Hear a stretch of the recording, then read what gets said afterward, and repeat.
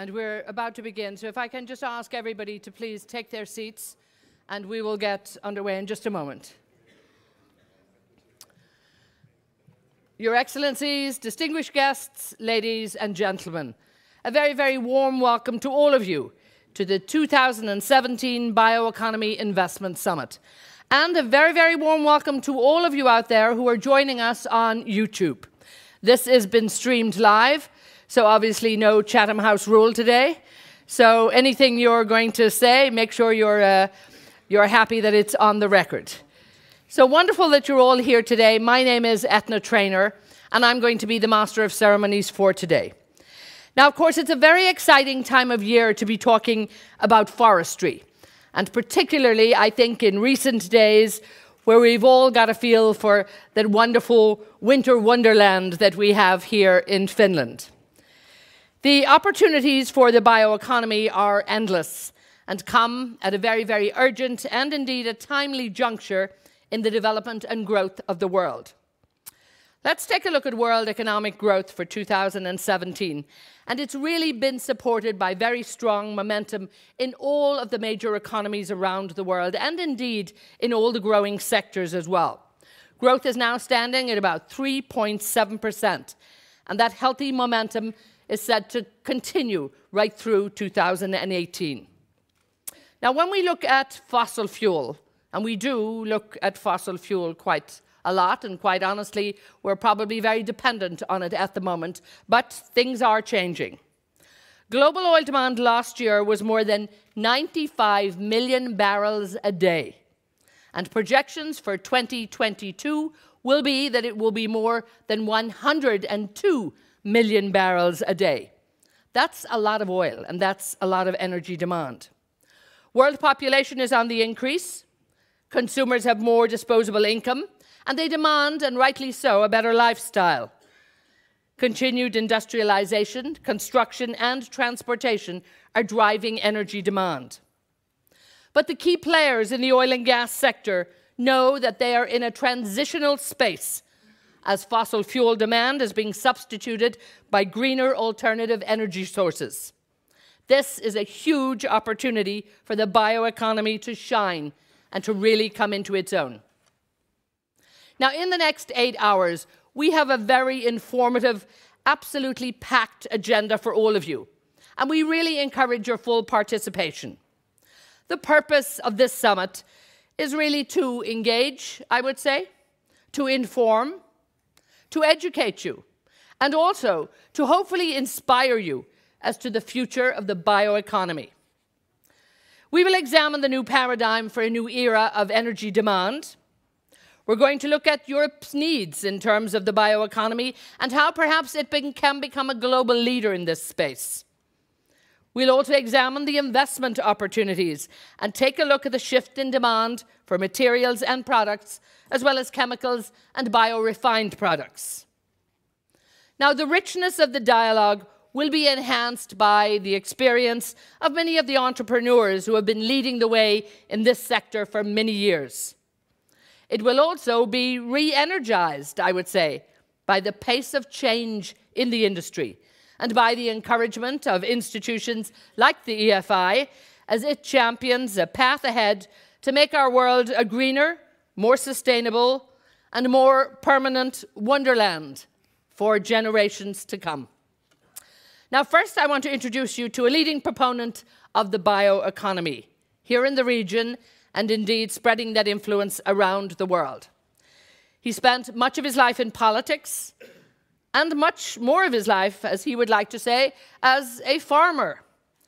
He served as the Prime Minister of Sweden from 1996 to 2006, and led the Swedish Social Democratic Party until 2007. He's currently a consultant for the Stockholm-based public relations firm JKL, and he's also the president of the European High-Level Forum on the Future of Forests, Think Forest, facilitated by the European Forest Institute. I'd like you now to give a very, very warm welcome to Göran Persson.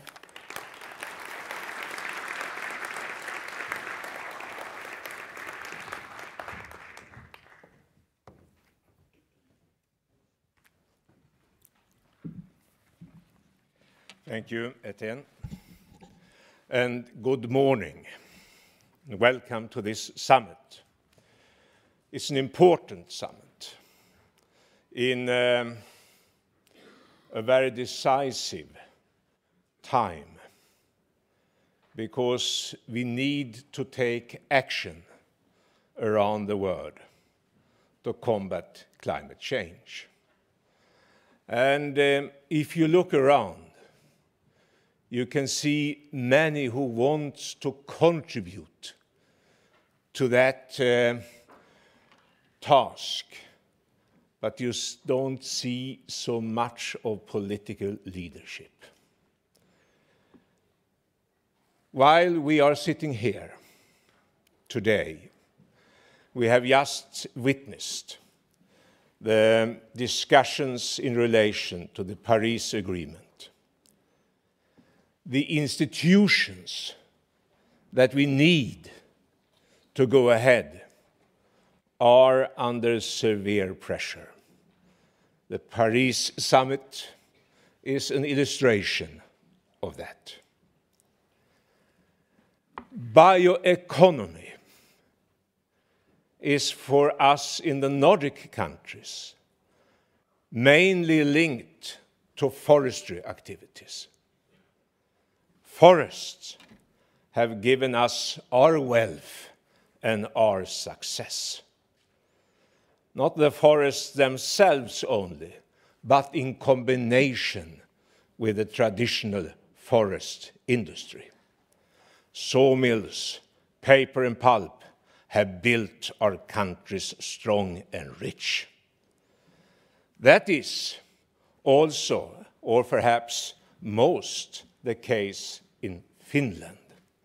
And to gather here in Finland, this time in the year, shortly after the celebration of this young nation's 100th anniversary, is something that is completely natural. Because Finland has taken the lead in the bioeconomy discussion internationally. This young nation, successful nation, one of the richest in the world, having started after the Second World War with the Civil War and the First World War, the Civil War and the Second World War, and nevertheless becoming one of the richest and most successful countries in the world. Production and a fair distribution.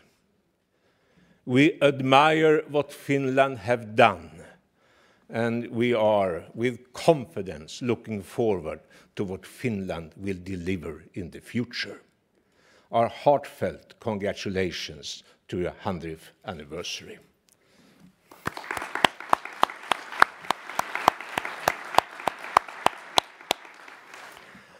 What we will witness this summit is a close cooperation between science and industry. I have learned one thing from politics, and that is the difficult thing is not to realize what to do. The difficult thing is to do it, to deliver. And we have talked so much about bioeconomy. Now it's time to deliver. It's time to take the next leap forward. And that must be done in a close cooperation between science and industry. I am glad to say that this summit is a result of the initiatives from the European Forest Institute at the university in Joensuu, a European institution.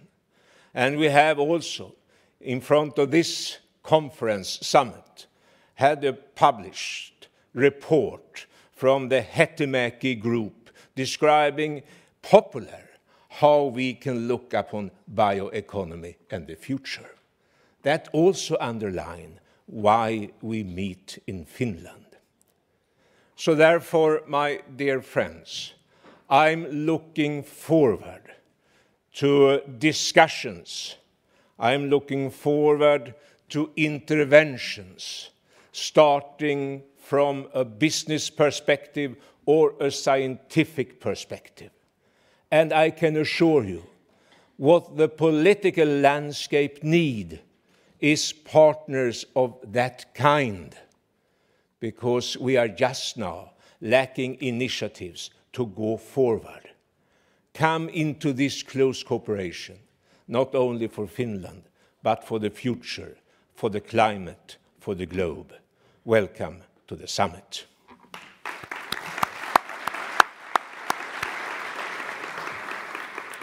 I have the honor to give the floor to the Finnish Minister of Economic Affairs, Mika Lintilä.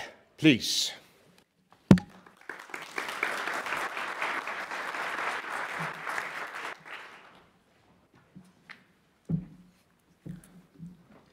Good morning everybody.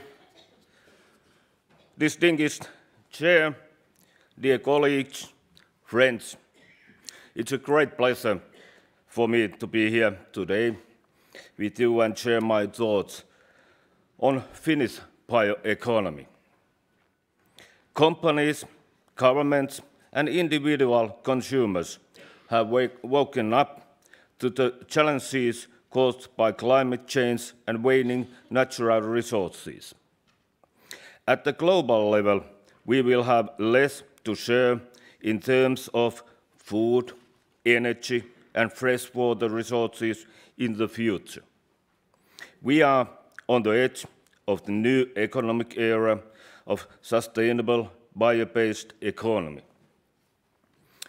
In 2014, the Finnish government published the National Bioeconomy Strategy based on a major mobilization of stakeholders representing the bioeconomy. They were consulted in 5 workshops, 3 regional bioeconomy forums and sectoral consultation. All those interested in the topics were also invited to express their views.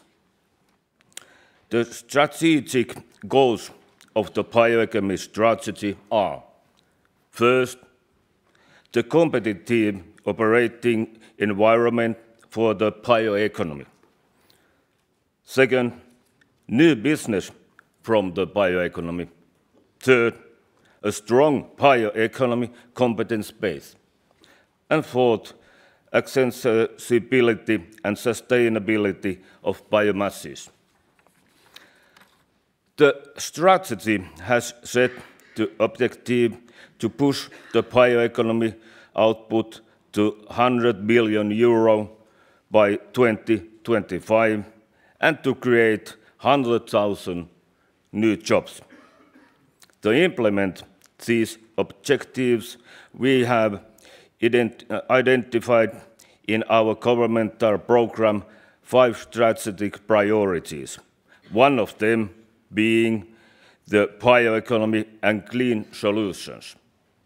These strategic priorities are supported by the establishment of key projects and allocation of funding to them. Bioeconomy is a great opportunity for the country like Finland, with large forest resources and a strong forest sector. About half of the Finnish bioeconomy is forest-based. The Finnish forest sector has strong know-how in forestry, forest industries and technology, but also in sectors such as chemistry, food and health sciences. Well-established cooperation and combined technologies in these fields make Finland the real forerunner in bioeconomy. Our forest sector will have a central part of the implementation of bioeconomy strategy.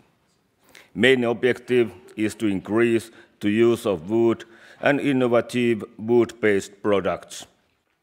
These products include various kinds of transport fuels, bio-oil and biogas, dissolving pulp, microfibrillated cellulose, wood composites, and construction materials. But we should not forget that the role of the traditional forest industry is crucial because it forms a solid platform for the development of new innovative bioproducts. The use of natural resources in a sustainable way, economically, environmentally, and socially, is the fundamental principle. Finland is well known for growing forest resources that are managed in a sustainable manner and that are mainly certified. To support the bioeconomy, it is important that wood raw material is available for the market, as the annual growth of forest in Finland is much greater than the volume of trees that are annually harvested. Different types of economic actors have become interested in the business opportunities that are embodied in Finnish bioeconomy. Forest industry investments have started to grow. Total value of an ongoing and planned project is estimated to be over 3 billion euros. For instance, Metsä Group just finished constructions of a large bioproduct factory in Äänekoski, central Finland. In addition to high-quality pulp, the mill intends to produce bioenergy and various biomaterials. The mill site already hosts several other wood processing companies, and the number is set to increase. The right financing mechanisms are needed to base researches for the innovations and commercialization of new products. At the European level, the Horizon 2020 program should continue to promote research and innovation on bioeconomy, as well as the related business models and the pilot projects.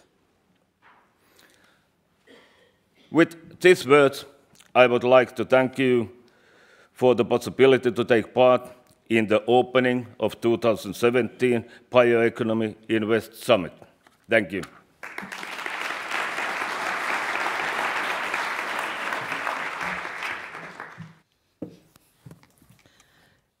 Minister Lintilä, thank you so much for your opening remarks and indeed for setting the scene again on the tremendous importance and the opportunities for the bioeconomy.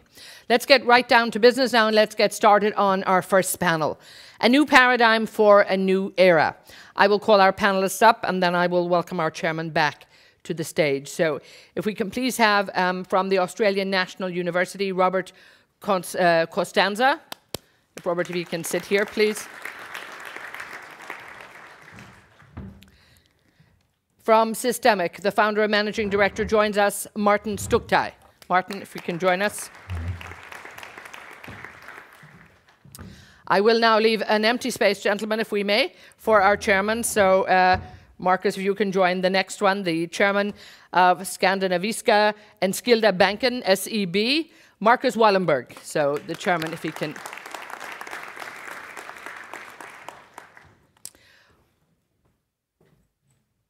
On this side here. We're absolutely thrilled to have with us the former Prime Minister of Finland, Mr. Esko. So great to have you here as well. And now I want to leave you in the very capable hands of the dear chairman for this session. Once again, a very warm welcome for Göran Persson.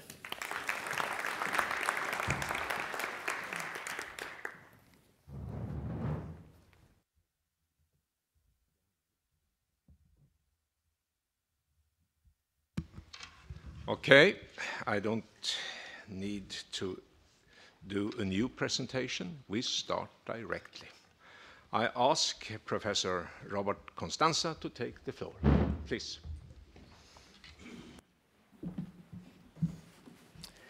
Can I have the first slide? Thank you. It's a great pleasure to be here. I think I'll be a little provocative for this audience to talk about the need for a new economic paradigm, the way we think about the economy, what the economy's for, and how it fits in with the rest of our natural system as the basis for a sustainable, and I added one word to my title, sustainable and desirable future. We don't want a future that's sustainable but not desirable. We want a future that's, we don't want a future that's desirable but not sustainable. So it's really a question of combining those two. The definition of sustainability I don't think is that difficult. We want something that lasts. But the real problem is, what do we want to last? What do we want the world to look like going forward? We live in a whole new geologic epoch. You may have heard this term, the Anthropocene, because of the magnitude of the human presence in the biosphere. We don't live in an empty world any longer. We live in a full world, full of humans and their artifacts. It's having major impacts on our ecological life support system. So we have to start taking these interconnections much more seriously. We can't think of the economy in isolation from the rest of the world.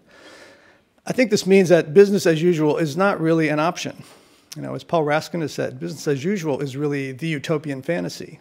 We need practical alternatives.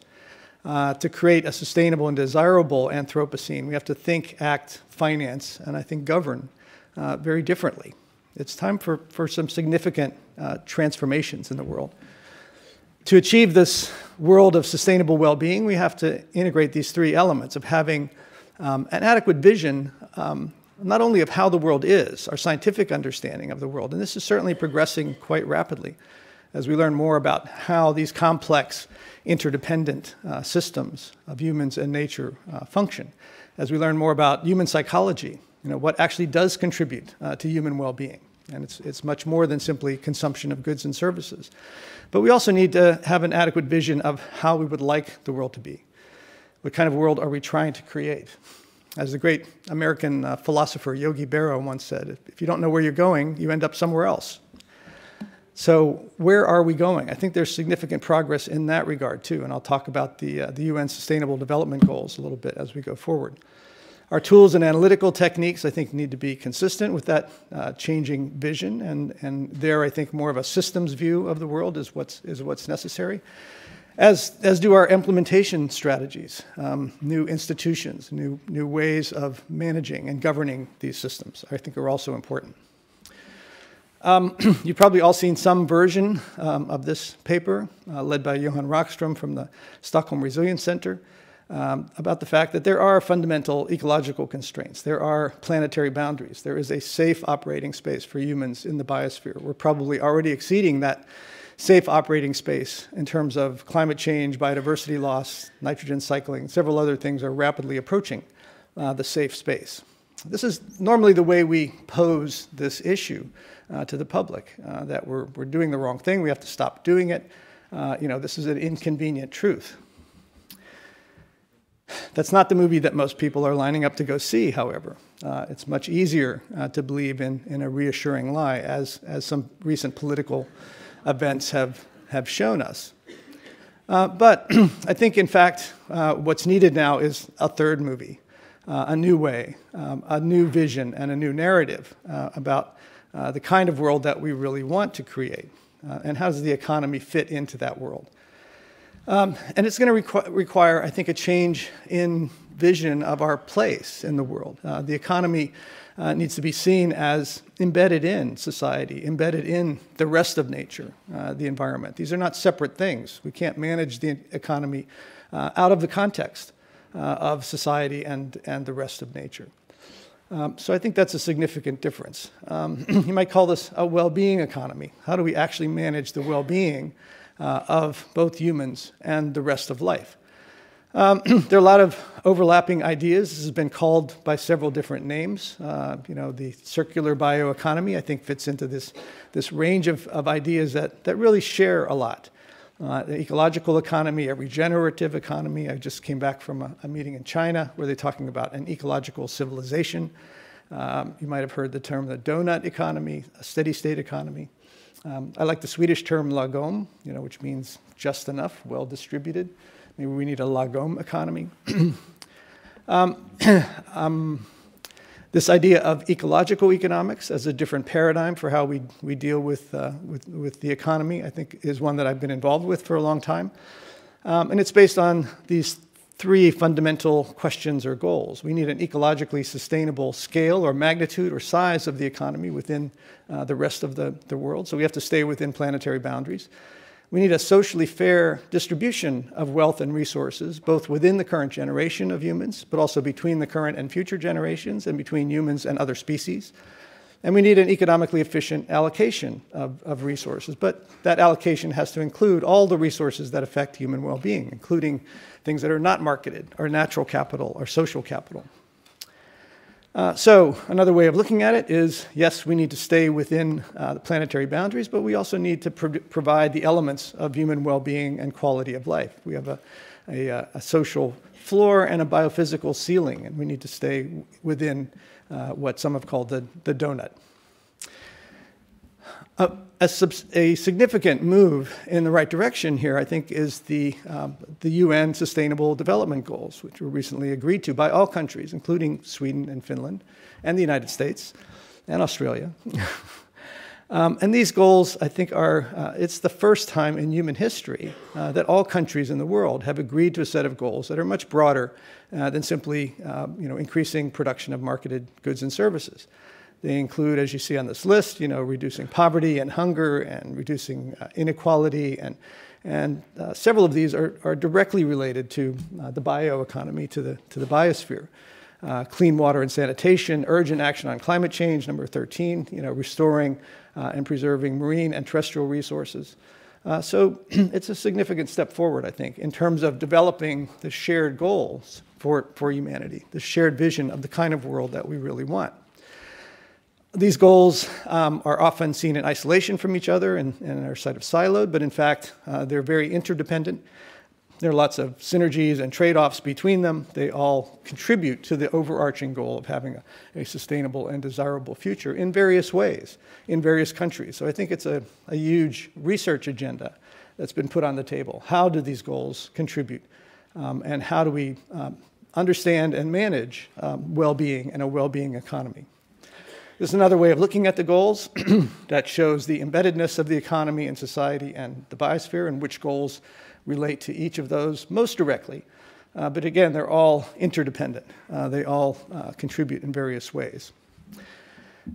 Natural capital provides a significant contribution to human well-being through what are called ecosystem services, the benefits that people derive from functioning ecosystems. Just quickly, who here has heard the term ecosystem services before? All right, good, almost everyone. We're getting that message out. I'm always surprised at sometimes how few people have heard that term. But, and of course, the bioeconomy is a significant contributor here.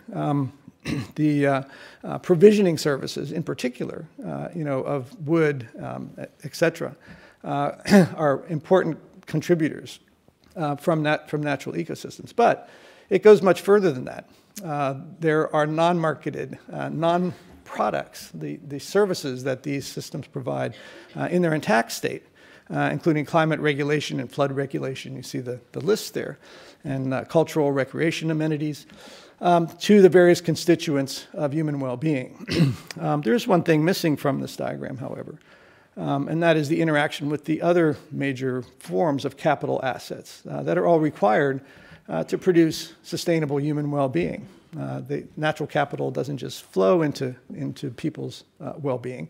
It requires, built capital or conventional capital infrastructure, human capital, individual people with their education, their health, their individual well-being, but significantly social capital, all of our communities, our networks, our interactions between people. The market itself is a form of social capital. So we need all of these assets in the right combination, in a balanced way to produce sustainable well-being. I think this is the challenge going forward, is understanding these complex interactions, how they function over time, over space, et cetera. It's inherently a transdisciplinary activity that our universities are not well set up to deal with, but one that really is probably the most important challenge that we have going forward if our goal is really to create this sustainable and desirable future. 20 years ago now, we tried to assess the value of all of the ecosystem services in the world and natural capital, and published this synthesis paper in Nature that came up with an estimate that was far larger than the total value of global GDP. One thing we didn't control was what they put on the cover of the magazine. They said pricing the planet. We didn't really mean pricing. We meant valuing in a more comprehensive way. Because many of these resources are not private goods. They are common assets. They're producing public goods. And therefore, we need to really value them in that perspective. What is their contribution to well-being relative to some of the other things that are marketed? More recently, we tried to assess how these values have changed in the time since 1997, based on new information and based largely on changes in land use, from deforestation, particularly in the tropics, from loss of wetlands, desertification, et cetera. So land use change over that time period has resulted in a loss of about $20 trillion a year in the value of these ecosystem services. A significant loss to human well-being. But these things have not been visible or as visible in the past. So what we're trying to do here is make them much more visible. We also are looking at how these values might change going forward into the future. And this is based on a group of scenarios that was created by the Great Transition Initiative. They have these 4 basic scenarios for the world that they've elaborated in some detail, including a market forces, kind of business as usual scenario, a policy reform scenario with much more government intervention, a great transition scenario, which I think is sort of the SDG world. If we really achieved all of the SDGs, that's what the world might look like, and fortress world, or sort of a collapse scenario. I think it's important going forward, if we really want the public to understand the SDGs, it's not going to be enough to put a list of 17 goals, even though they're nicely colored and everything, out on the table. I think we have to show what that world would look like. What would life be like for people in these different scenarios? So I think there's a major contribution that we need from the arts community, from the film community, to try and elaborate, what would the SDG world actually look like, and how would that life actually be better than in some of the other scenarios. As far as ecosystem services are concerned, we looked at how their values have changed from 1997 to 2011. Can I point at this? Under the fortress world or sort of business as usual scenario, we anticipate continued decline. We can stabilize that with a policy reform scenario, but there is the possibility for a major restoration of those services and systems to recover the value of ecosystem services going forward out to the year 2050. Several countries are involved in doing something like this. As I said, I just came back from China, where they've invested literally billions of dollars in restoring natural ecosystems, forests and wetlands, understanding some of these contributions. This is what it looks like country by country in terms of the percentage change. You can see that in general, the Great Transition Initiative leads to generally positive improvements in ecosystem service values, fortress world and market forces, generally losses. We pulled out Finland and Sweden just to show the relationship to GDP and the total ecosystem service value, those first 2 columns, and then under each of the 4 scenarios and what the percentage change might be. So you're looking at the possibility for massive negative changes or pretty massive positive changes, depending on how we manage these ecosystems going forward. There are some mistaken identities about ecosystem services and valuation I'd like to point out. First one being that economics is not the same thing as the market. The market is just one mechanism, one institution that we use for allocating resources. But economics really should be much more than that. It's about how we manage our planet. Going back to the Greek root for the word, economics is from oikos, which means house, and nomics is management. How do we manage our house overall, our larger house? Valuation is not about privatization or commodification or trading necessarily. It's really about contributions to well-being, and expressing these values in monetary units is not the same as market or exchange values. Also, we can't avoid valuation. The decisions we make about ecosystems imply valuations. What we're trying to do is make these valuations more explicit to try to understand those underlying complexities, and they are complex. There's a range of uses for this valuation of ecosystem services and natural capital, including just raising awareness, but also modifying national income and well-being accounts. We need to get beyond the over-reliance on GDP and market measures of well-being at the national level. Specific policy analysis, urban and regional land use planning, payment for ecosystem services. So individual forest owners, can be paid for producing not only forest products, but also some of the currently non-marketed forest services that their forests produce. Full cost accounting, we need to understand the implications of business activities, the external costs of businesses, and there's been a lot of work on that. And also the idea of how do we manage these assets as common assets rather than necessarily as private assets. Property rights regimes are important because these systems have different characteristics. Some of the goods that they produce are rival and excludable, and can be the market mechanism can be used quite adequately to manage them and allocate them. But others are public goods, particularly regulatory and cultural services. So we need different kinds of institutions and the right mix of institutions to deal with the characteristics of these natural ecosystems. One example has to do with climate change and the atmosphere. So we could think of the atmosphere more as a common asset. Under the public trust doctrine, governments have the responsibility to protect these common assets. Currently, the atmosphere is an open access resource, but we can say that it actually belongs to all of us. So once we've established that and created a trust over the atmosphere, we could begin to charge those that damage that trust and reward those that improve it. So we could pay forest owners for sequestering carbon, for example, but also charge oil companies for introducing carbon into the atmosphere. I think an important consideration here going forward too is how do we get a better public-private partnerships for investing in natural capital. Natural capital assets produce, as I said, a range of different goods and services. Some are marketed and some are not marketed and have a public return as opposed to a private return. So that getting the investment in those assets to be balanced in a way that reflects where those returns are going, I think is a challenge going forward. And there are some initiatives along those lines. But it's going to take better understanding of what the returns are and how these complex systems function. I think that's evolving fairly quickly. But I think as far as the bioeconomy is concerned, this is going to be a key asset. If you invest in forests, it's not only for the private return for the products coming out of the forest. It's really also for the services that are currently non-marketed. And how do you get that balance to be right? To maximize the total societal good, to maximize sustainable human well-being. There have been some interesting individuals contributing to some of these ideas. Pope Francis, in his latest encyclical, is very clear that we need the economic and social costs of using up these environmental resources to be recognized with full transparency if we expect this to be an ethical situation.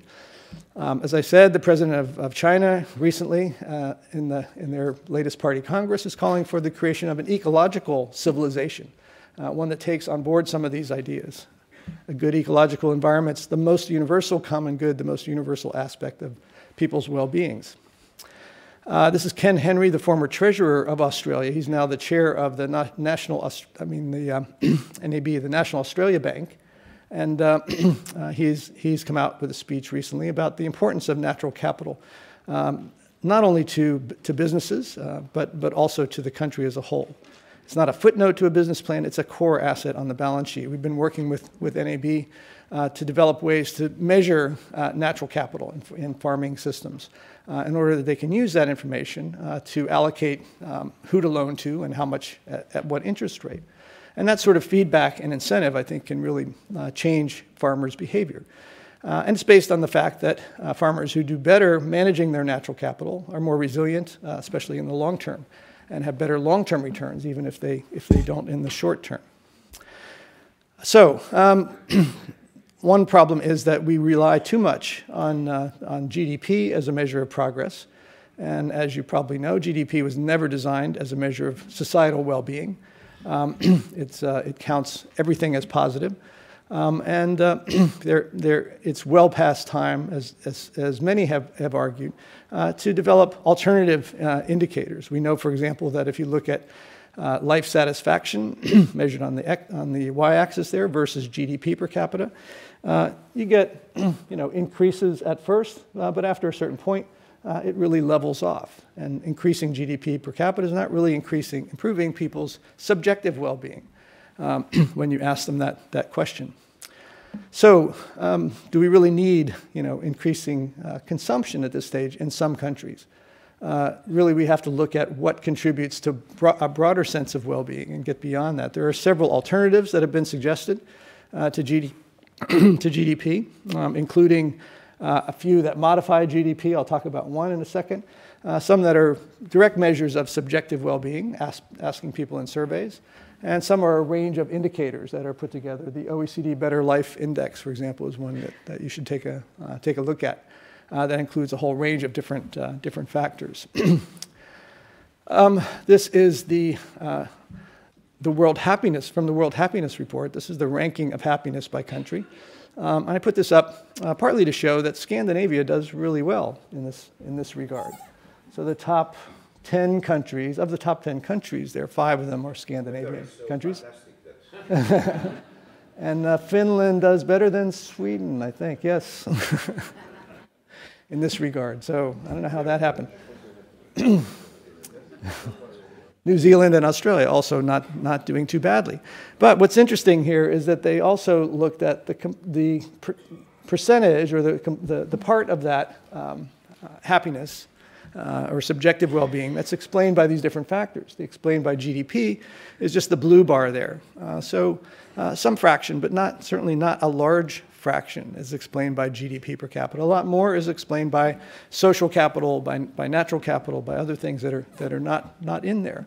So better explaining what actually does contribute to people's sense of well-being and happiness and the sustainability of that, I think, is one of our challenges going forward. Another indicator is something called the Genuine Progress Indicator. And it starts with personal consumption, expenditures, a major component of GDP, but then it weights those by the distribution of that income. Since we know that income distribution and inequality is a major factor in societal well-being. And then it adds a few things that are left out, like the value of household labor and the value of volunteer work, and subtracts a bunch of things that we really don't want to count as positives. We don't want more crime or more family breakdown or more air and water pollution. So it's got 26 different elements. This indicator has been estimated for 17 different countries around the world. You can see that in general there's a pattern of increasing up to a point and then a sort of leveling off as these negative factors begin to overcome the positive factors. We estimated this globally, and you can see that GDP per capita, the green line on the top, continues to increase, where GPI followed it for a while until about 1980 or so, and then has leveled off and actually started to decline.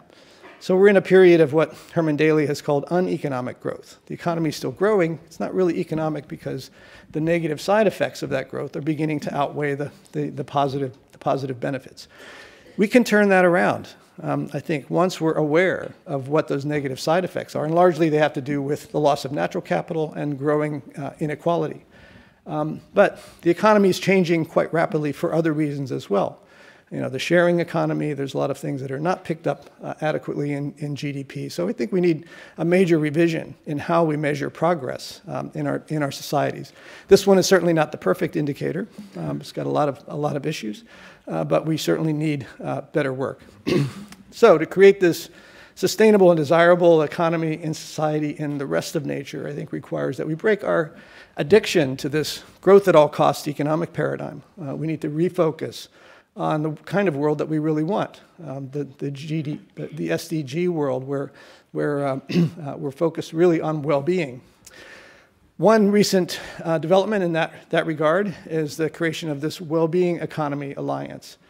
Something instead of the G7, we might have the We7. What are the economies that are focused on this broader definition of well-being? And there was a meeting in Scotland last October that included the finance minister from Sweden, the first minister of Scotland, representatives from Costa Rica, Slovenia, and New Zealand.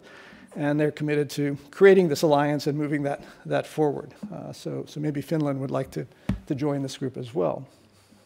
And finally, we need to change the way we frame these issues. This guy in the back is saying, yeah, what if it's all a big hoax and we create this better world for nothing?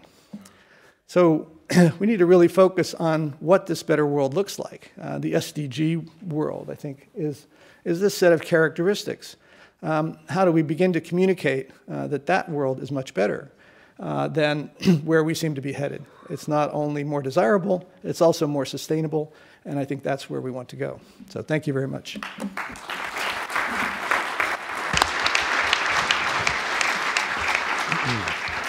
Thank you, Professor Costanza. And we have the opportunity later for a question and answer session. Now I give the floor to Professor R Stuchtey from SYSTEMIQ. There is the founding manager and also a partner. Please.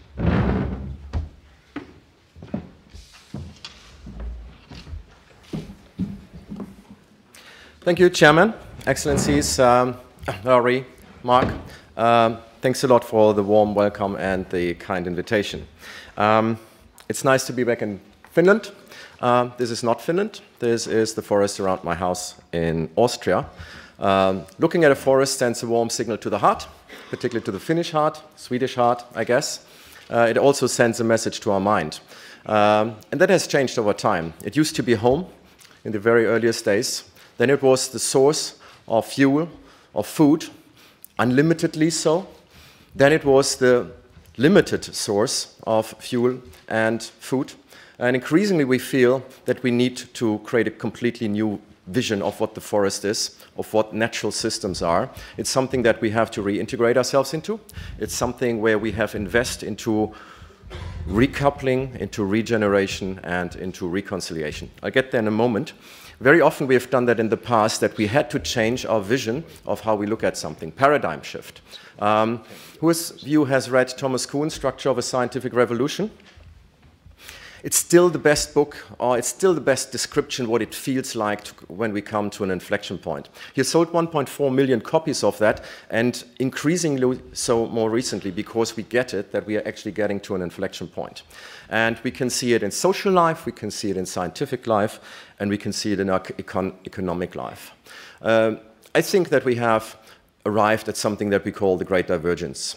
All the way to the 80s, all the major economic parameters were in fact evolving in sync.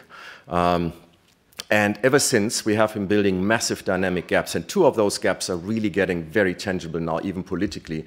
The difference between labor productivity and mean family income, in fact, might have been crucial for some of the political landslides that we have seen over the last 18 months. And the red arrow is the difference between GDP per capita and every reasonable measure for human progress. And Robert has talked about it. In this case, GPI, Genuine Progress Indicator.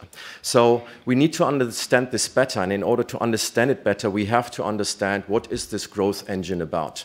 And we can't talk about growth without celebrating it.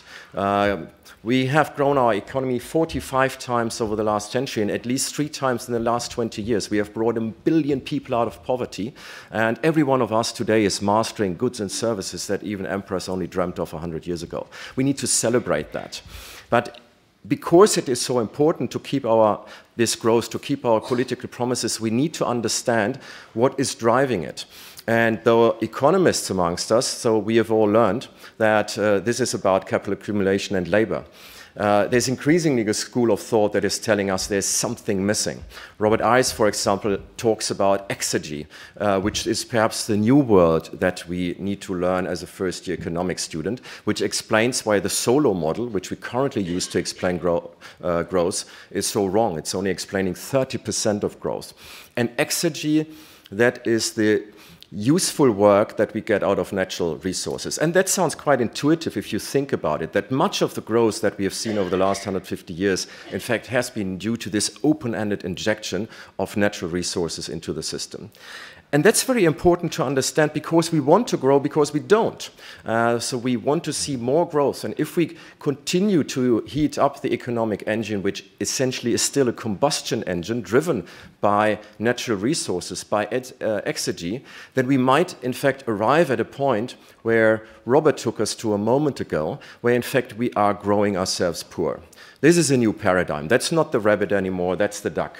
That's when all of a sudden the side effect of growth are getting superior to the desired effect of growth. So if you measure it in the GDP term, we continue to grow, but if you really take growth as the accumulation of capital, and that's manufactured capital, financial capital, social capital, and natural capital, which is increasingly easy to measure, there's good science behind it now, then we see that we're growing ourselves poor. Now, what to do about it? Let's start with what we should not do about it, and that's green growth. At least not green growth understood in a way that we are growing ourselves green automatically. And we do a little bit, and that whole large academic debate is best summarized by the Kuznets curve. As we get rich, we start needing slightly less of it. We can see it for power, we can see it for cement, we can see it for steel, for aluminium, and we can see it for plastic, which is one of my most recent hobbies. But you can just by the eye looking at see that this is not the answer. The peak is just too high, it's too late. Post-peak is by far too flat, the negative slope, and there are too many big countries still on this side of the slope in order to take that trajectory. We need something different. And whilst we can't explain entirely what this new thing could look like, here are at least the conceptual pillars that we think need to come in place. And the good thing is one of those pillars starts coming into existence, and that's the left-hand one, abundant clean energy. Who would have thought 10 years ago, 20 years ago, that for the first time a defossilized economy by 2050 is a thinkable future. It's far away, and we all know that, and we know how the INDCs are falling short of our climate commitments. But is it thinkable? For the first time, it is.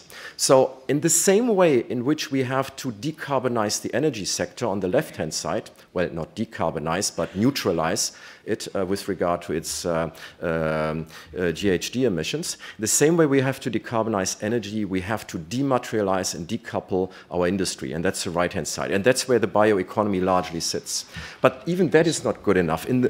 That we need to then to build new high-performing systems, mobility systems, housing systems, food systems. And only once we understand that that new mobility platform, for example, actually gives us the prosperity we want, we will start changing our social norm and start to understand that net positive growth might in fact be possible. We start seeing the duck where formerly we saw the rabbit. Sometimes history has it that the right question is asked. Exactly that happened 2 years ago in Europe. And it had a very technical term. It was called the Circular Economy Package. And there was a debate at the time, so can we afford it in Europe? So, I mean, this adds accelerating ahead of the market towards a circular economy, adds cost to European economy that already has a disadvantage when it comes to resource costs. Or is it the other way around, that this adds to productivity and then translates into employment and growth? And we had the chance, Ellen MacArthur and I, to put our lock into the fire. And at the invitation from Jyrki Katainen, we were allowed to present an economic vision of what circularity actually could mean to the European economy. And we didn't talk about the environment. We didn't talk about resource dependence, and we could have, because Europe is the most resource-dependent continent on the planet. We wanted to talk about structural waste. And we took 3 sectors which are about the most efficient and the most optimized, and McKinsey has been there many times, and still as we get more and more efficient on the product level, there is an enormous opportunity on the systems level. Just look at mobility. A car is typically parked 95% of the time. It has 5 seats, 1.2 of them are typically used. 1.2% of the time we're looking for parking space, 1% of the time we sit in congestion. Out of the energy we put into it, only 20% makes it to the wheel, and only a 13th of that, again, is used to transport us. 50% of our cities actually consist of navigation space, parking lots, etc. And whilst only during 5% of the day, only in rush hour, 10% of the roads is actually utilized. So we told a similar story for the food sector, where only 5% of the nutrients that we put on the field actually makes it into the human body, not always to our best health, by the way. Or we talked about the building sector, where 54% of our waste, in fact, is construction waste, which is anything between useless and hazardous, or where even on a Tuesday morning, only 60% of our buildings, or our commercial buildings, are actually utilized.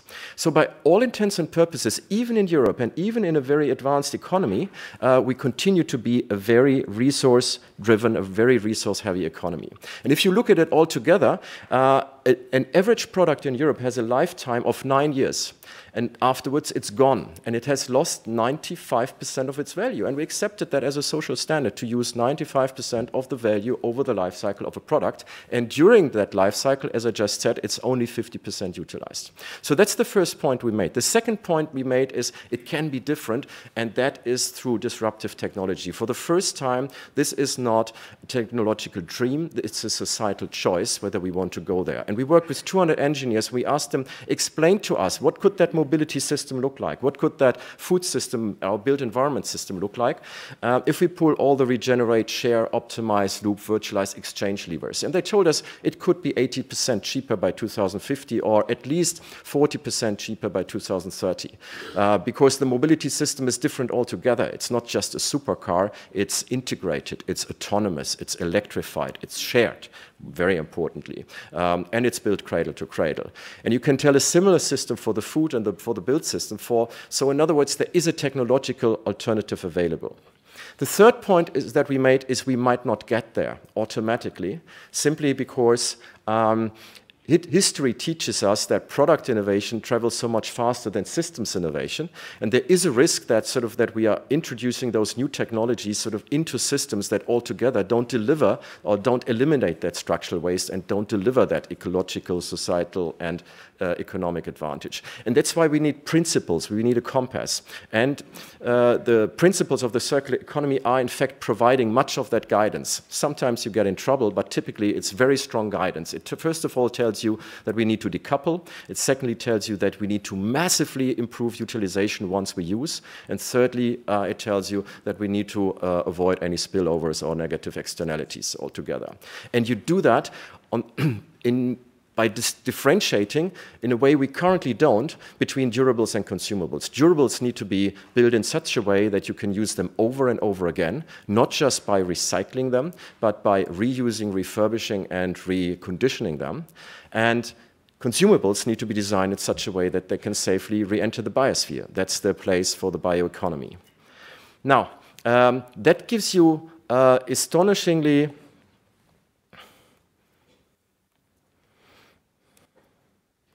I need some technical support, please. Perhaps you can do that manually. No. Can you jump back, please? Without stealing the thunder. No, can you go back, please? Now, that gives you, here we go, back in the flow, astonishingly concrete guidance of how those systems actually need to be designed. And you can distinguish between a world where we just trust in the evolution of technology, that's the gray bar, and a world where you actually apply those rules, those circular regenerative rules. And every single time you find that the circular solution is delivering higher societal and also higher economic benefit. And we took this into large general equilibrium modeling, and it concluded that in fact this could provide something like 7% extra growth by 2030. That doesn't sound a lot, but that's half a percentage point of growth every year. And just remember, when we in Europe 2 decades ago, 3 decades ago, in fact, 30 years ago, started to discuss the internal market. That was on the back of a promise of half a percentage extra growth. So if we believe in this, then this is a political and economic project of the same order and magnitude.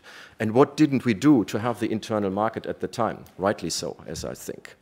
Now, if this is so interesting, we need to understand how to get there. I think we have understood it fairly well on what we started calling our butterfly diagram, which is the technosphere side, the durable side, the right-hand side, which is about cars, imaging equipment, iPhones.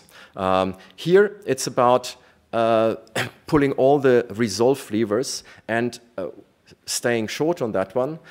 This is in fact what we already see happening a lot. We see a lot of investment in regeneration, sharing, optimization, looping, virtualization, exchange. Some of those companies, and many of them I've worked with back in my McKinsey days, are amongst the fastest growing. So there is a very strong market-based undercurrent supporting the circular economy on that side. We have more to discuss on the biological side that you all came to Helsinki for today, which is the side of largely for the consumables.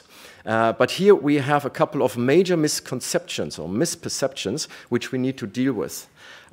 Because we call everything that is the bioeconomy, we think automatically it's circular. But biogenic or bio-based doesn't mean that it automatically fits into the biosphere. So most of the paper, to be straightforward, through inks and through additives, in fact, is not reconcilable with the biosphere, and it's losing yield at end of life. Bio-based is not always fit for the technosphere. PLA, for example, is currently not delivering a contribution to more closed-loop thinking and to higher recyclability of products. Bio-based does not mean that it's sustainable, and we have seen that in the first generation of biofuels. Bio-based does not mean that it's actually creating sufficient lifetime value as it's cascading through the system. As we see in treated wood, much of it is treated in such a way that it's single use or very low and low value use in the second cascade. And it doesn't, and bio-based sometimes is simply not loopable because it's not taking place where most of the nutrients accrue. And that is the cities.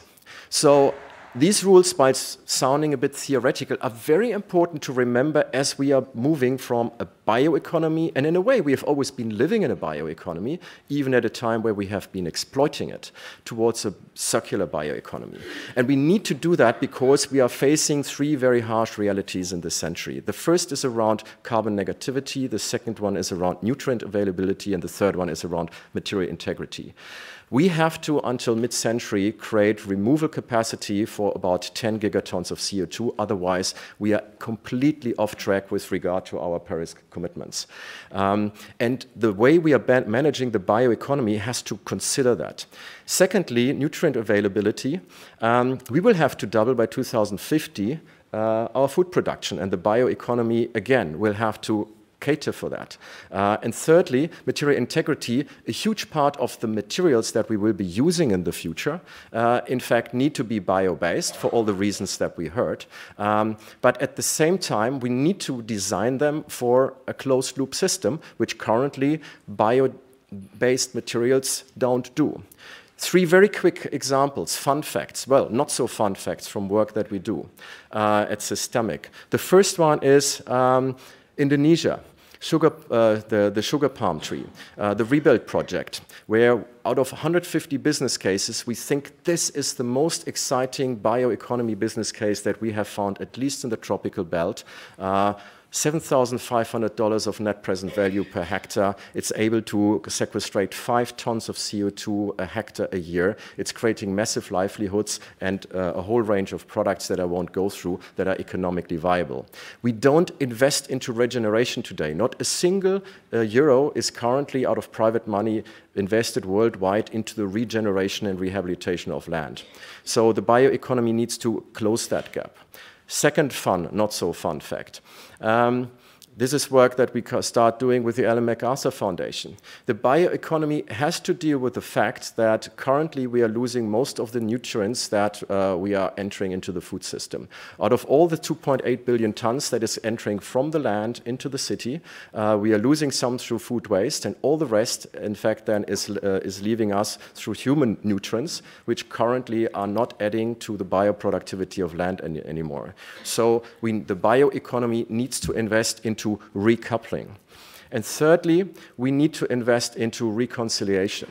Currently, the bioeconomy is not delivering any contribution that helps us to close the loops on any of the materials that we are deriving from it, either by building 100% biodegradability. Yeah, and for our standards working in Indonesia, that means it needs to be able to be eaten by a sea turtle, or by something that has at least $30 of value a ton so that the waste pickers pick it up. Currently, the bioeconomy doesn't do that yet, but it can. So if we look at the forests in the future, we have to look at it as a part of our ecosystem, and we have to look at it as something as we are building a circular bioeconomy which forces or which leads us to invest into regeneration, into recoupling, and into reconciliation. If we do that, the bioeconomy is a big part of that economy we want in the 21st century that allows us that the economy prospers whilst natural systems thrive. Thank you.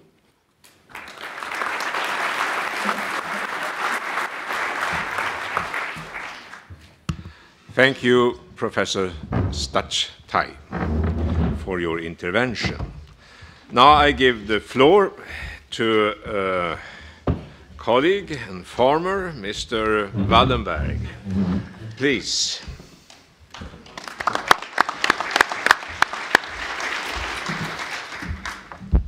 Yes, now you wonder what that was all about. We're actually both farmers, the chairman and I, and we are very interested in the bioeconomy in the farming sector. Anyway, I stand before you. Good morning, Excellencies, ladies and gentlemen. It's a pleasure to be here this morning. And allow me to start off by congratulating Finland on its 100-year anniversary. Sweden and Finland is very, very close, has been for a long time, and I hope will grow even closer as time goes by. I'm coming to you from a different perspective. I'm Swedish. I will take a Swedish perspective to a certain extent about the words I'm saying. I'm also coming to you from a perspective of looking at the bioeconomy from different aspects. The bank I am chairman of launched the first green bond 10 years ago together with the World Bank. I'm working with a company like AstraZeneca, which is, of course, a pharmaceutical, but very much expanding into the biomedicine and the biotech sphere. And actually, you will see that some of the techniques that pharmaceuticals and biotech companies are working with in the future and today is also applied in the forest sector. So we're seeing this cross-reference on the different side. I've also been working with Stora Enso for a number of years, and I follow research very much. I come into this discussion from a different perspective, from different perspectives. I guess I'm supposed to push that one, yeah. So I'm not going to spend time on this picture because the previous speakers have, of course, spoken about the changes that we're all facing and we now have to deal with. So I'll spend my few minutes today more on the forest sector and the pulp and paper side. And as we all know, for the countries, Sweden and for Finland also, the forest sector and the pulp and paper sector is of immense value for many, many different reasons. And I think it will continue to be, and I'll try to spend a couple of minutes talking about that and how this can be important. I also think it's important to put this in the perspective that there is a revolution going on the science side, in the sense that basic research is of course very important, but the speed of science and the speed of technology is moving it into applied science much faster than it did before. So therefore it's of immense value going forward. Why is this important? Well, you just look into Europe and you will find on this map how incredibly important the forest sector is in terms of growth compared to the rest of Europe. And for those of you who don't live in Europe, I can tell you that, for example, Sweden has 70% of its landmass covered by forest. It's not always easy when you are two countries so dependent on this natural resource to make our voices heard to the extent we perhaps would like to in Brussels, because this is, of course, very important for our part and the way we manage our economies and our resources, which is not always the case for other parts of Europe. But I think we're going in the right direction also here. So in Sweden, I would say that there has been a tremendously long and very important movement towards sustainable forest management. Sweden is the third largest exporter of pulp. It's an export value of about 13 billion. And 70,000 employees and 30,000 external employees are actually employed in one way or another into this sector. And why is it so important? It's sustainable, and we can actually use it many times. And our chairman discussed the importance in economic terms of this sector. And we usually talk about the green gold in Sweden, which you can see on this picture here, how tremendously important in terms of net export revenue this sector is for both, not only for Canada, but of course also for Sweden and Finland, who has a tremendous amount of earnings coming this way. And in the graph to the right in this picture, you can actually see that I'm sorry about that. This is in Swedish, but you can actually see that in terms of net revenue, the green bar, in terms of net export revenue, the forest industry sector in Sweden is by far the most net income generator of all the big export sectors in our part of the world. A value in 2016 of about 125 billion Swedish crowns, and accounting for somewhere between 10 and 15% of our employment. And therefore, that's the reason why we call it the green gold. Our focus, and during the time that I've been working in this sector, a long time was devoted to improve the productivity in this sector in rather small incremental steps. Very little was actually thought about spending, I would say not enough time was being spent on R&D, product development, and taking big leaps. And this, I think, has been a very difficult thing. I would say that to a certain extent, this industry for a long time behaved like a real commodity player with little differentiation between the producers. This is, of course, perhaps a little bit hard to say for those working in this sector, but I still believe that when we look back, that was unfortunately the situation.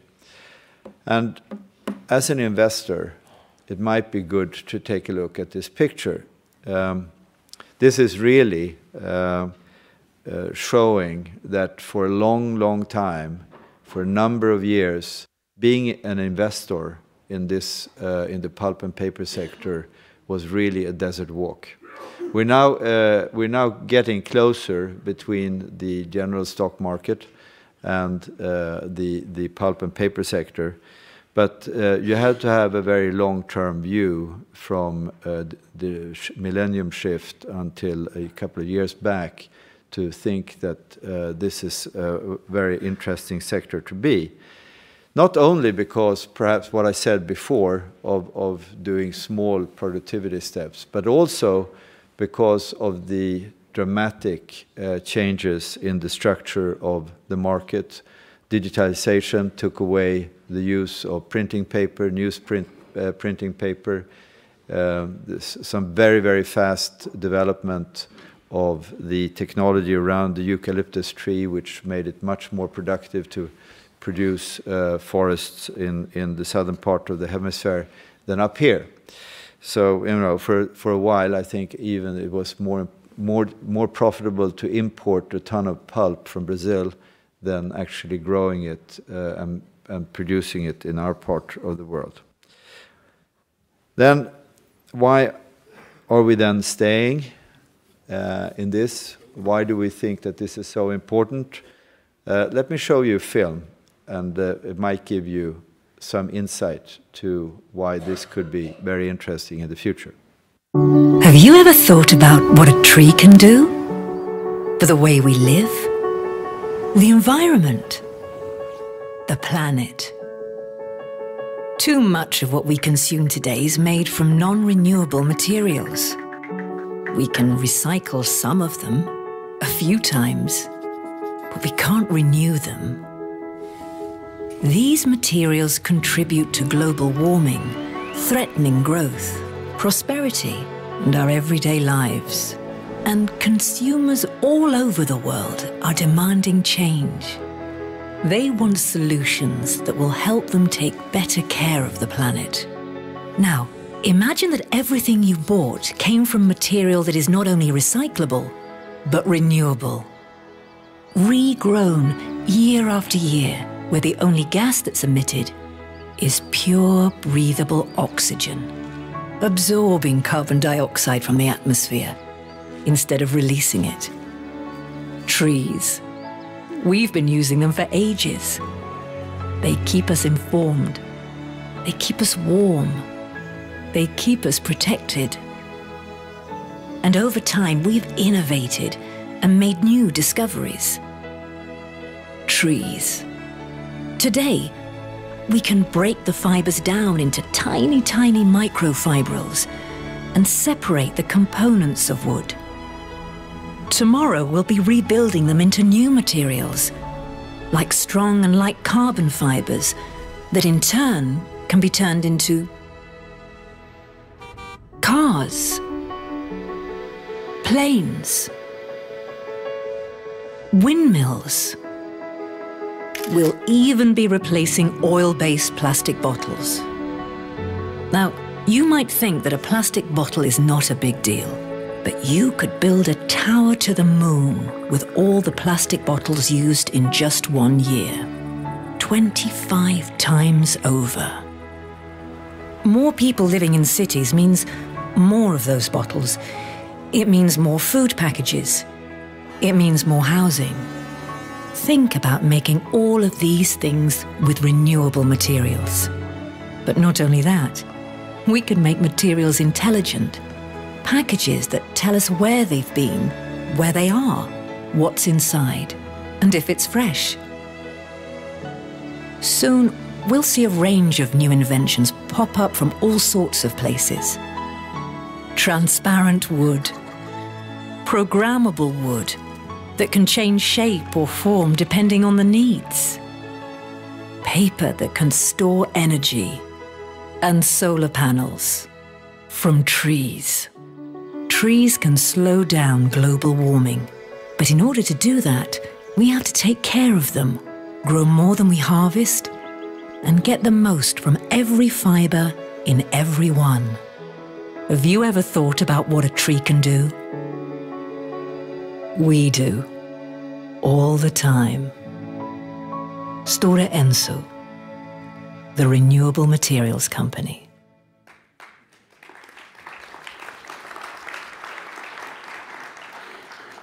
So I'm sorry about this corporate kind of advertisement, but I thought I would show it to you because I think it tells you a little bit about what the aim is.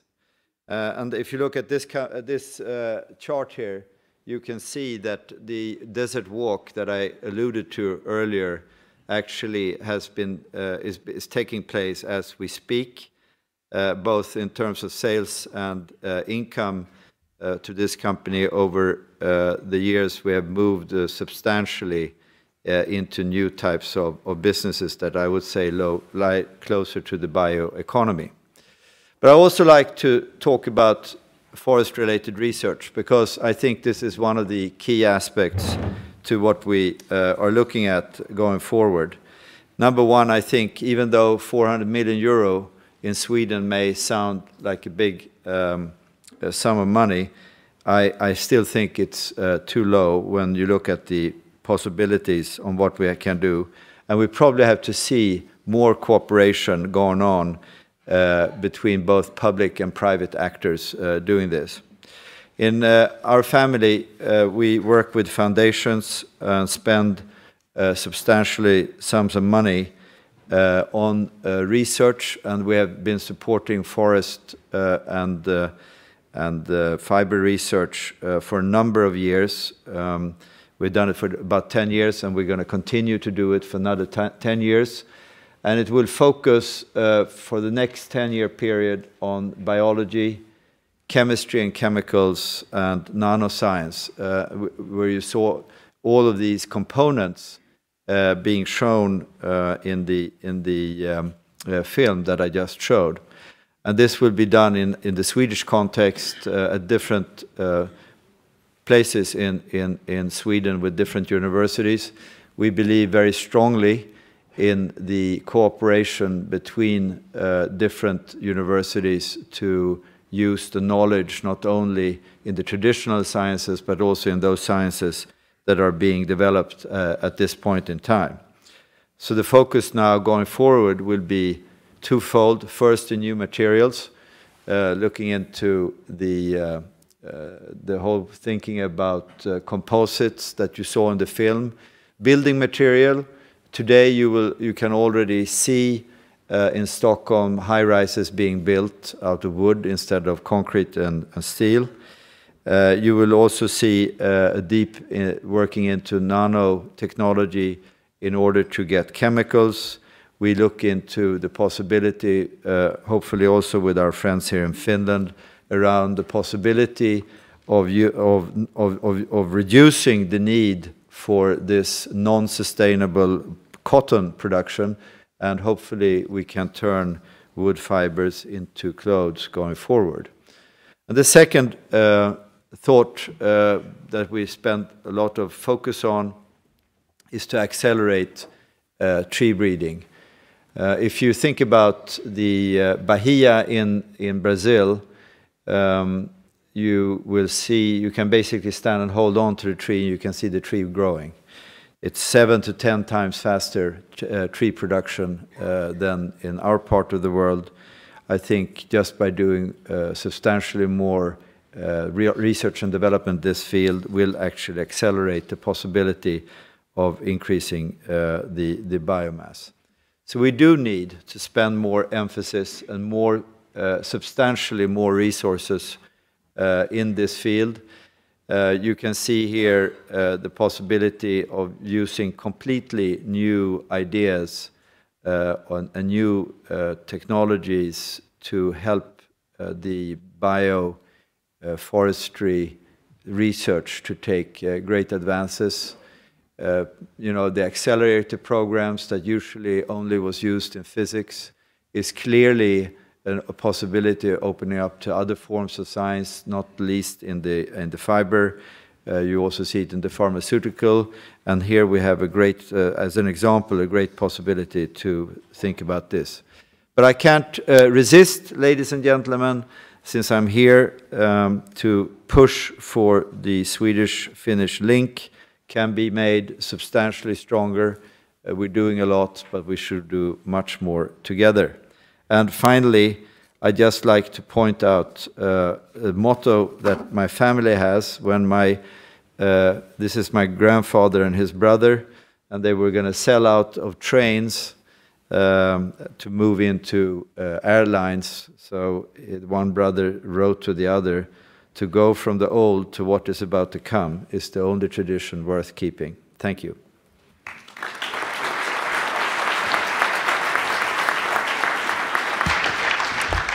Thank you, Dr. Wallenberg. And now I give the floor to another colleague, the former Prime Minister of Finland, Esko.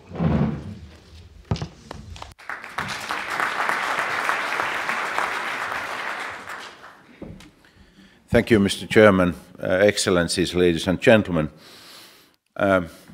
First, I have to say that Finland, as Mr. Chairman was saying in his opening remarks, Finland has grown with bioeconomy. And when we became independent in 1917, we were one of the poorest countries among in the industrialized world. And during the last century, there are 4 countries which were growing fastest: Norway, Singapore, Japan, and Finland. And Finland is the only one of those 4 that was growing more or less based on its forest industry and the ecosystem around that. I think that is a good foundation also to think about the future. So we have been able to show that it works. This model works. I'm interested in execution, like Mr. Chairman was as well. So we have a lot of good ideas, but how to move to execution as fast as possible. I always remember I was Prime Minister in the 1990s, and my colleague in Russia was Viktor Chernomyrdin, and his famous saying is telling how difficult it is, not only in Russia but in many other countries as well, to get things to be done. And his phrase is very famous. I quote him. He said, "We tried our best, and you know the rest." But to be honest, we have been discussing these topics how many years? 10, 15, 20 years. But the progress we have achieved is not what we want to have. How to move on? I found a good strategy which was originally designed for military pilots during the Korean War. It's called OODA loop. OODA means OODA. First O, observe. Second O, orient. Third letter D, decide. And finally, A, act. And I think we need more or less that, or maybe actually we should move to 3D strategy. 3Ds means, in my opinion, in this bioeconomy vocabulary, it means deduct, decide, and deliver. Because what we have to do is not to create vision or ideas what to do in the future, but deduct how technologies, revolutionary technologies, how they can be taken into the use in the most efficient way, rapidly, efficiently, in a way that consumers are getting maximum benefit from that as well. And history is telling that that has been possible. If you look at the history of railways, or history of cars, history of electricity, or history of mobile phones, you will recognize that this type of conceptual approach has worked. We have to look back, especially this mobile phone case, also because of the fact that Finland and Sweden were leading countries in that as well. was it poor coincidence that mobile revolution was led by Nordic companies and Europe generally, late 1980s and 1990s? We were lucky, probably we were a bit lucky, but we were able to create the best ecosystem for mobile technology to grow. The best place to develop these technologies in late 1980s and especially in 1990s, the best place to do that was here in Europe. And if you look back, what were the ingredients of that? It's easy to recognize that there were certain key elements. Long-term R&D investments.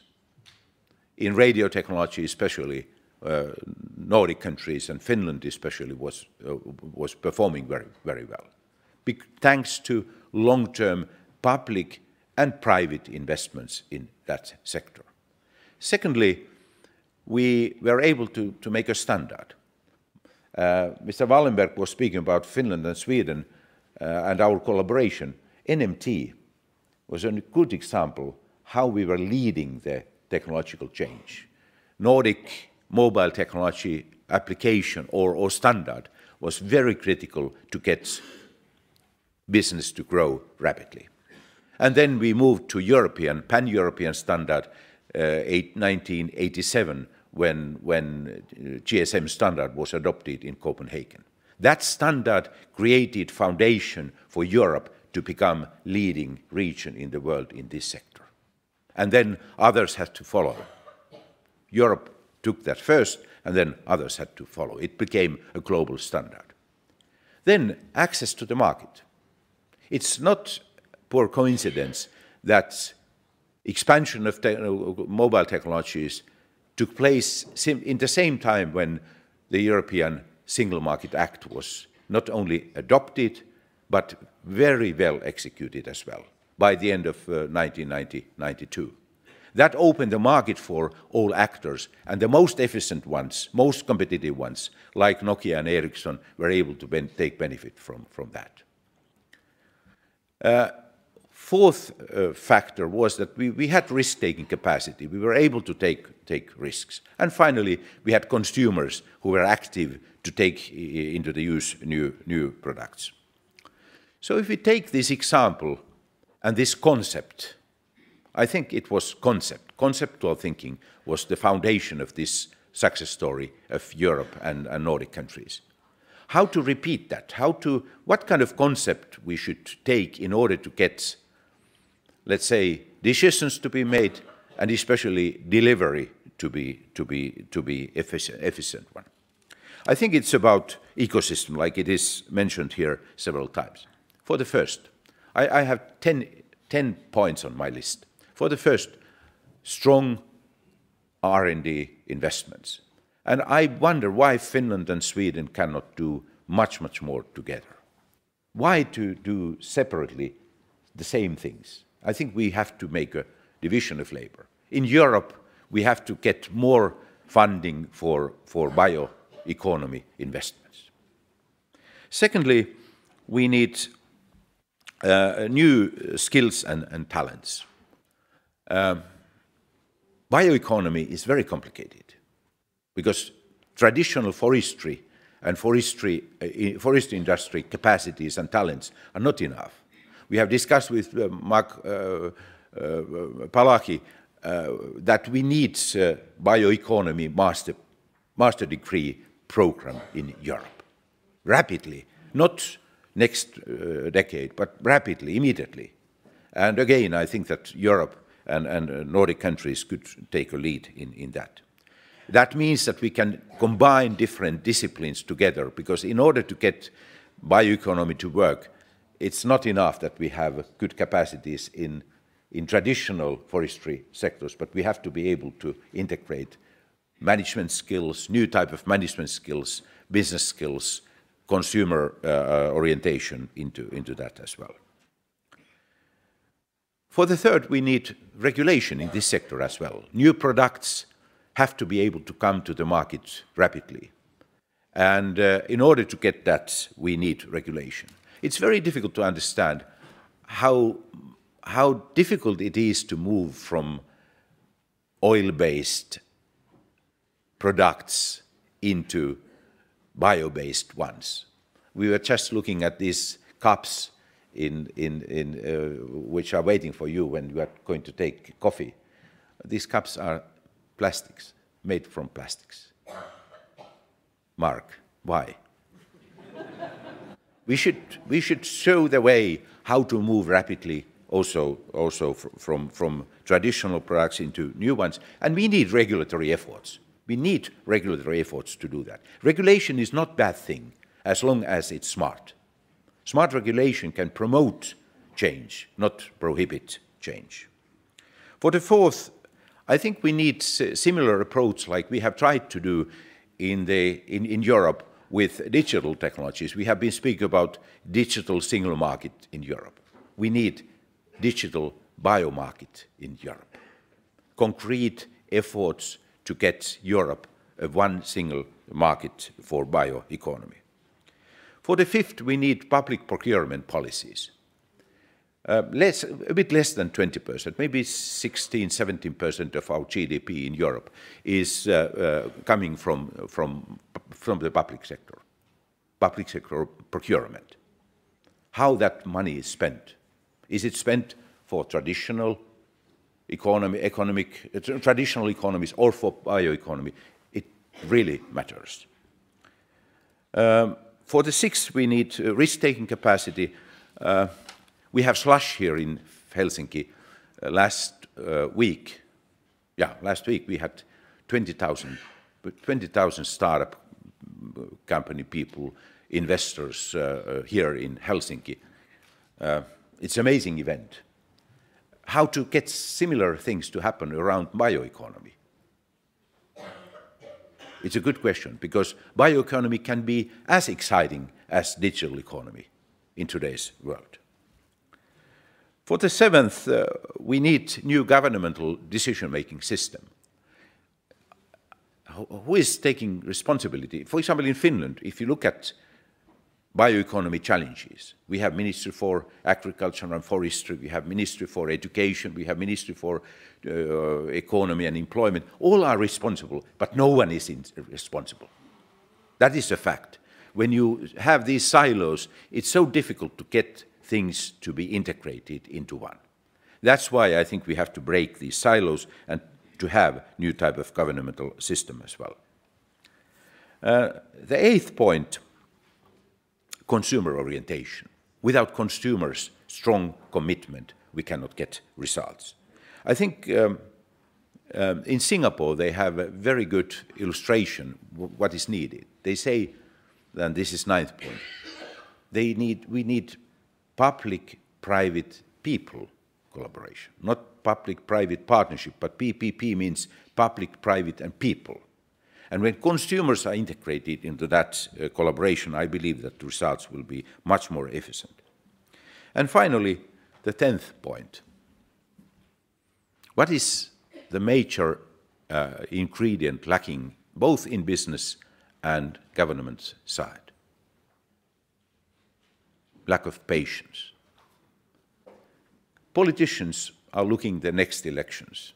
But if you want to get things to be done, that's not the right call.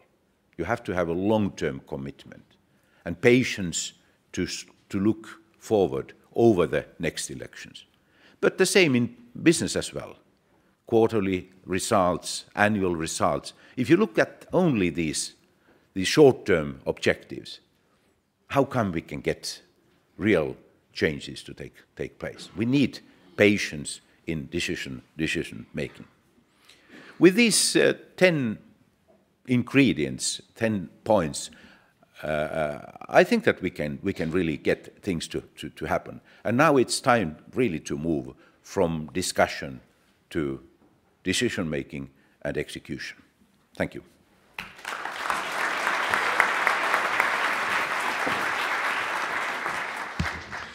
Thank you, Esko. And now it is possible for all of you to put questions to the panel. And Etne and her colleagues will have micros available for those who want to take the floor. Anyone who wants to start? I have one right here for us. Okay. Göran. Sir, please let us have your name and your company as well. Thank you. My name is Maurice Ryan. I'm from Greenbelt Limited, a private forestry company in Ireland. One of the challenges we see for improving forestry cover across Ireland, and looking at that on a micro scale, is the lack of partnership and communication and collaboration between all elements of the agri-sector. And I was looking for your opinion on how that could be improved and how you can convince the rest of the agricultural sector that forestry is at least as important as the rest of it. How to involve the agriculture sector? Okay, an important question. Thank you. Who wants to start to say something about that? Stuchtey?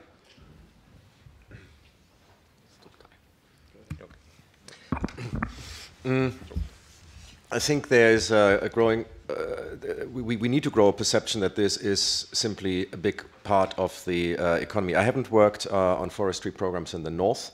I'm working a lot on forestry programs in the tropical belt, which is a very interesting one from a number of perspectives, because that's where we think the single biggest CO2 sink sits that we have available over the next 20 years. Everything else won't be fast enough. And it's where there is the fastest growing market for feedstock. And it's where most employment continues to sit in rural systems.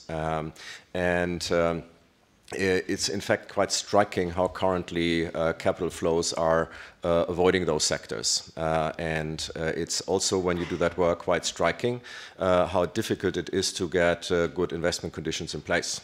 As you say, this is a team sport where you need to have where you need to build all the supply chains for whatever it is that you produce, where you need to have government supporting it, and the single biggest problem that you run into in the tropical belt is in fact property rights, something that you probably don't have in Ireland, but where how can you in fact ensure that people start investing into the agroforestry sector, simply because no one has property assurance that has enough runway for you to invest. But for that and for other elements, there are some really good answers coming out of the technology sector. So we've started to run a program introducing blockchain in order to safeguard property rights for smallholder farmers, which sounded very fantastic 5 years ago, which is a reality now, and which is a complete game changer. Something else you can do is how can you actually spread agricultural practices to those who need to understand how ecological farming could actually look like, or how reforestation can actually happen. Again, this is something that can now easily be spread due to technology, to apps, and to the better connectivity of the farming community. Then there is something around market access.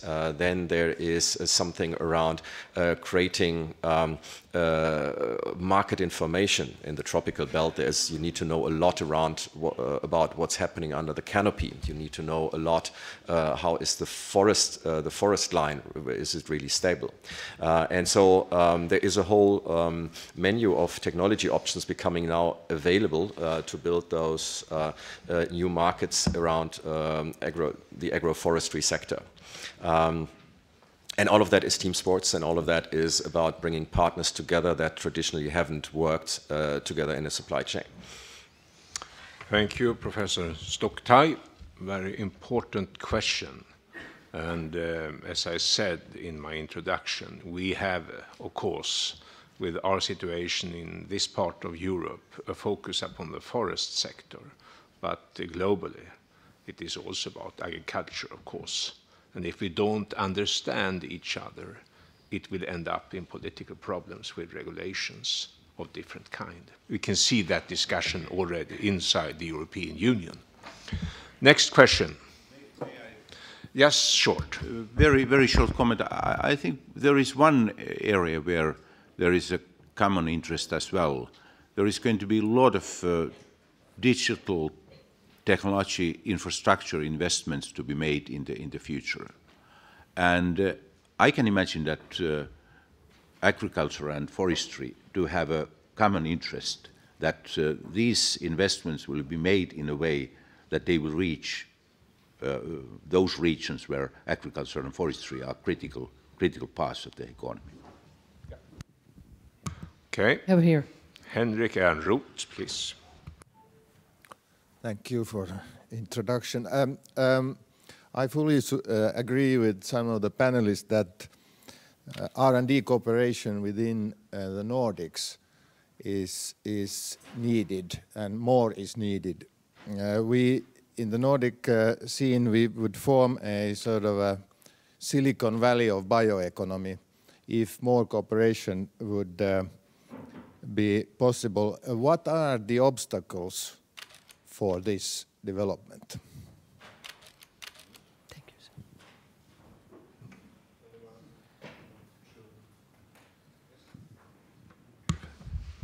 Professor Stuchtey.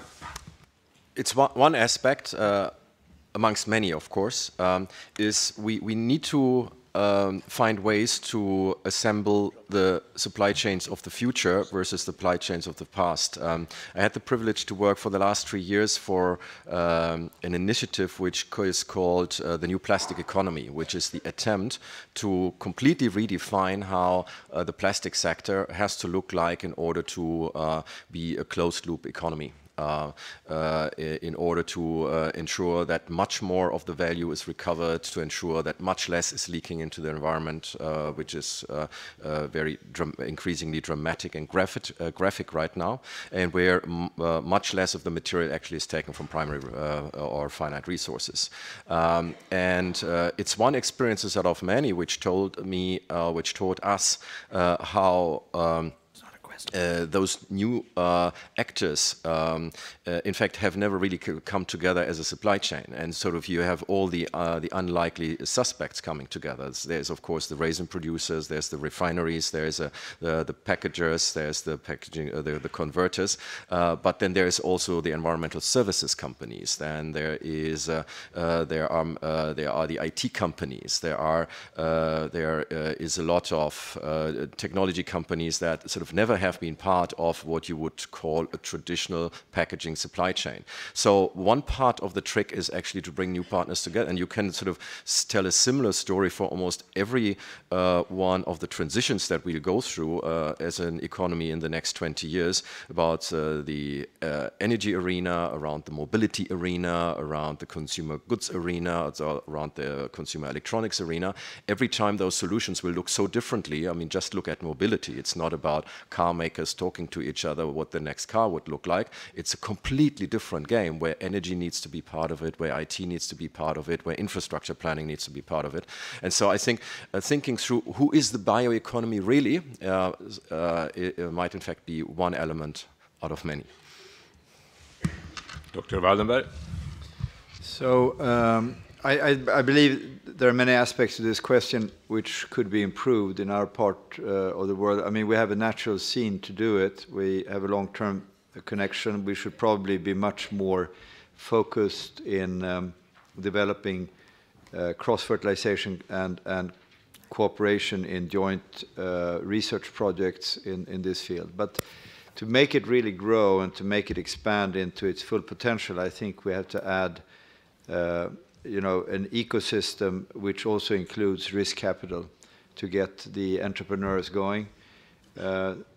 This has to be supported by local traditional industry. It has to open up, like we see in the digital economy, where and also in the biotech side, where large companies open up for cooperation and developing new businesses in conjunction with new technologies being opened up. And for that you need risk capital. As we know, looked at the return on investment in the past. It's not been very interesting, and therefore I do think we need to find also the economic incentives to take risk and go into this kind of economy. We have the chance to put one more question. I think we try to do that. May I comment? Yes, we'll but short. We'll maybe give you two, because you started a little late, so I'll give you an extra 5 minutes. Okay, okay. So we'll get a few of them in for you. Right. Very short, quick Esko. questions. I like this idea of Silicon Valley of bioeconomy, because again it's a conceptual approach. We have to understand that, for example, venture funding has to be included. If you look at what happened in Silicon Valley in 1990s, 2000s, I think that is something we have to carefully look at. Secondly, I think funding is critical. Funding systems are even in countries, inside the countries, leading to isolation and not promoting collaboration. And I think we have to change these funding systems, and governments are in a key role in that. Okay. A few quick ones, yeah, and quick answers. If I can take this lady, we promised her. And don't I have to make out your sir. Yes. Quickly. Yes, thank you. I'm Henna Virkkunen, member of European Parliament from Finland, and I'd like to thank all the speakers for your inspiring speeches. I have to say, like the chairman just said, that in the European level we are often facing challenges with bioeconomy, because I think that it's often just understood as a bioenergy. So I think many of the decision makers, for example, in European level, in European Parliament, they don't know what the wood can do, for example. They think that we just want to use bioenergy. So how you see, what would be the best way to promote all the possibilities with bioeconomy? Because we know that it could be a solution for many global challenges what we are facing, but I think that there is lack of knowledge also among the decision makers still. I think we take one more question. Excuse me, sir. And we can combine them all. Yes. So sorry, sir. Okay, Ari Lainevuo, Uusimaa Regional Council, Helsinki Uusimaa Regional Council from Finland, and there has been a lot of going on during this year in Finland, and I guess in Sweden too, concerning the, like Henna said, bioenergy, biofuels questions. We have Chinese investment money just about getting in or not, and the European Commission and etc. is thinking a lot of that. What is your opinion of the situation right now? Mm-hmm. Two questions. Who want to start? Can Professor? Maybe I could just emphasize again that when you talk about the bioeconomy, a lot of the discussion has been about products, but I think the services coming from forests and other natural ecosystems are even more important in many ways.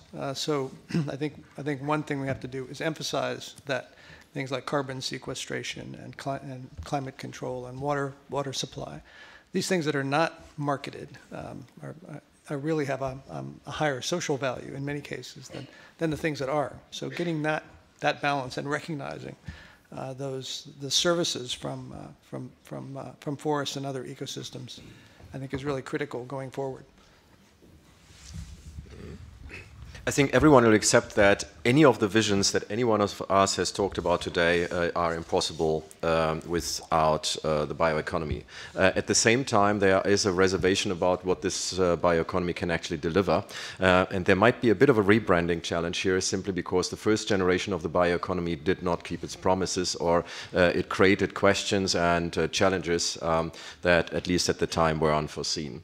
I had the experience of the last year where we were working with the government government of Malaysia trying to make them sort of almost the Saudi Arabia of the bioeconomy, because there is so much degraded land that can be converted into a source of biomass, which can then drive both their energy and their productive sector.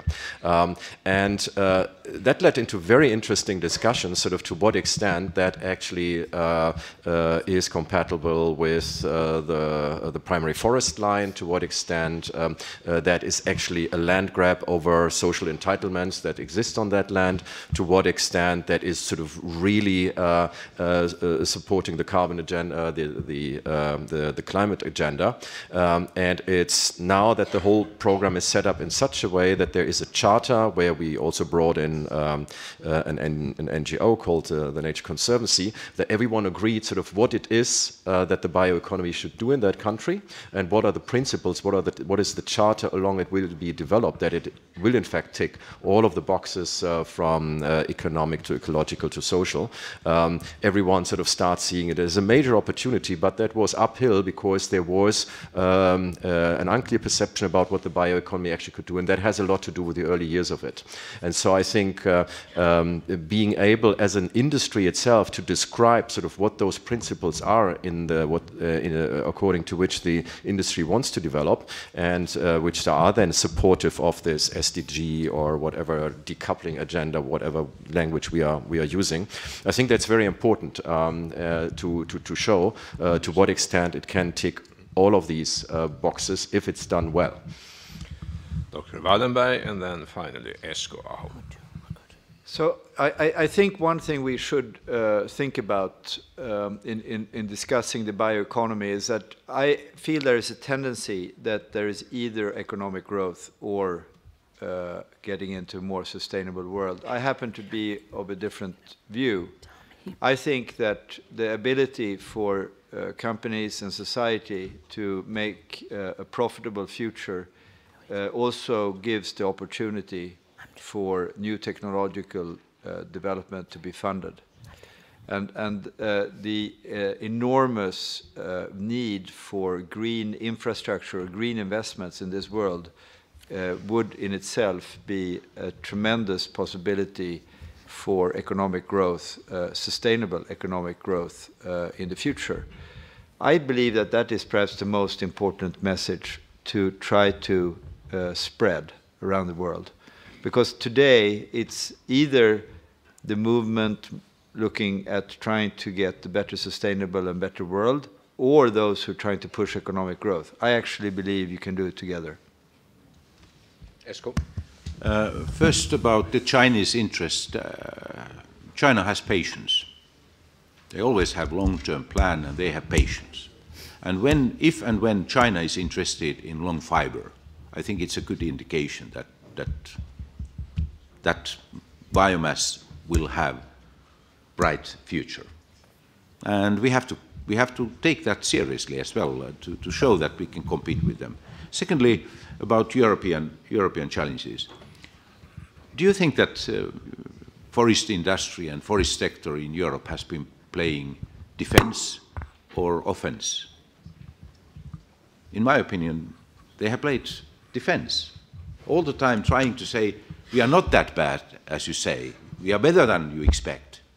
I think it's time to move from defense to offense and to show that really you can reach both. You can get economic growth, you can get sustainability, you can get jobs, you can get better future for all. This is win-win, a real win-win opportunity. But you have to play offense if you want to succeed.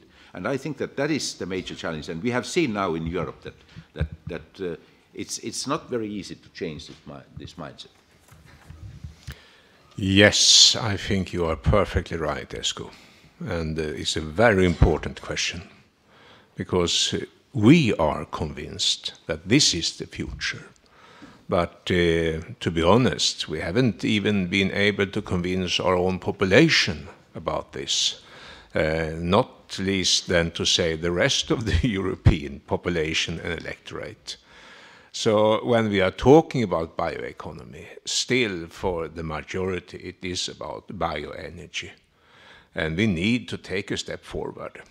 And the film presented by Dr. Wallenberg, for instance, is a good example how you can do it. More of that. Otherwise, we end up in the trap. Everyone wants to have more wood products, but not to cut any trees. And there you are in many countries, and we must be aware of this, and we must address this conflict. Otherwise, it ends up in a situation where we feel that we are, if not betrayed, so at least stopped in our ambitions to build something new.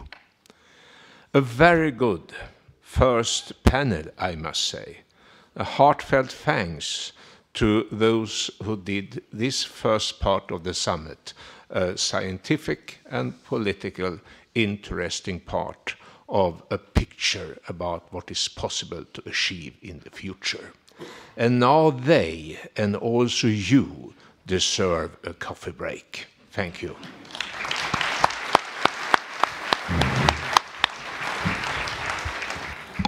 Indeed, many thanks to our great panel there for getting off today's summit. Very, very interesting there, information from you all. And a big thanks, Göran, to you as well for moderating this session. We have a quick coffee break, dear friends. 11:30 sharp, we start back here. So please, we will be continuing this discussion, you know, the bioeconomy paradigm, but really, really looking into the opportunities as well as the challenges. So enjoy your coffee break. Go take a visit to some of the exhibitors and say hello and see what's going on there. Check out some of the products that are there. But please, please, please be back on time, 11:30. Thanks again. Thank you.